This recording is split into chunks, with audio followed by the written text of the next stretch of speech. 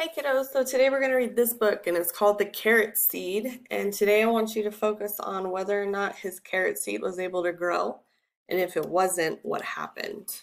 Okay, so that's what you're going to be focusing on. The story is by Ruth Cragis and the pictures are by Crockett Johnson.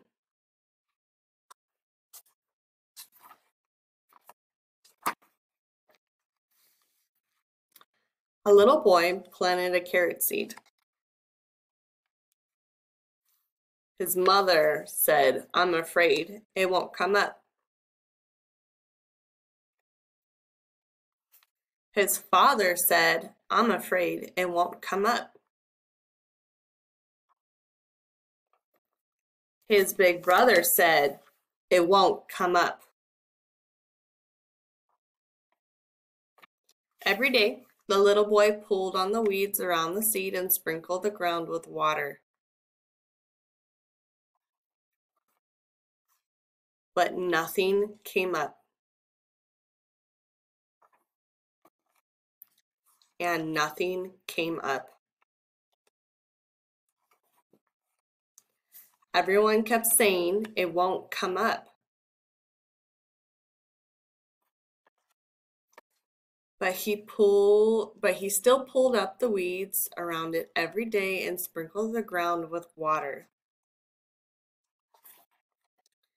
And then one day, oh, do you see something's happening? A carrot came up.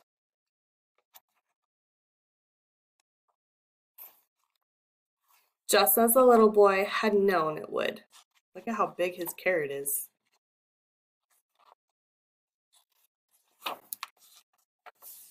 Oh, that's the end.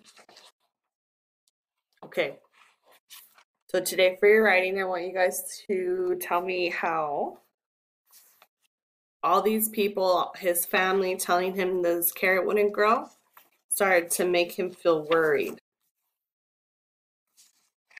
right? You see his face a little bit?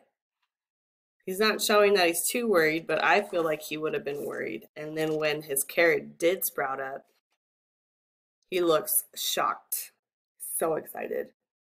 So I want you guys to tell me that when you're writing about how his carrot grew and whether or not you think that his family telling him it wouldn't come up had anything to do with how long it took for the carrot to sprout. Okay? That was a really short book today, guys, but I liked it. I hope you have a good day, okay? Bye.